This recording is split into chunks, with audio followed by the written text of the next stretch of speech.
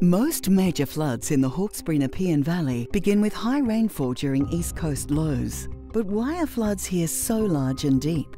What makes this valley have one of the highest flood dangers in all Australia? 5 major tributaries act like taps, pouring water into the valley during a flood.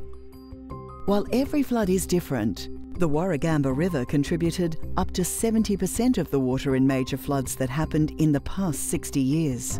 The other tributaries typically make smaller contributions.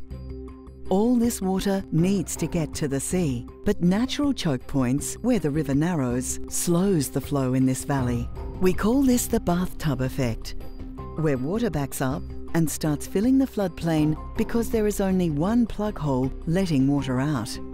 Because water is confined in this small valley at Wallachia, the worst flood here reached depths around 20 metres above normal river levels. Further downstream, the floodplain at Penrith and Emu Plains is created by the next choke point.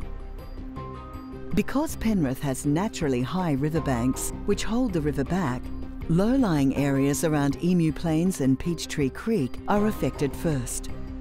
However, extreme floods in the past have reached as far east as Woodruff Street in Penrith, where the river was 12 metres above normal levels. Further downstream, the next choke point is caused by a series of gorges starting at Sackville. Because the Richmond-Windsor floodplain is relatively flat and wide, floodwaters spread quickly across a vast area.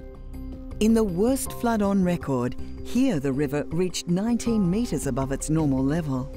Floodwaters back up into creeks in the valley and flood islands form as floodwaters rise. It's this bathtub effect that makes floods in the Hawkesbury-Nepean so devastating. This is why it's important to respond when you're told to evacuate. The last major flood was in 1990. It will flood again in the Hawkesbury-Nepean Valley. The risk is real.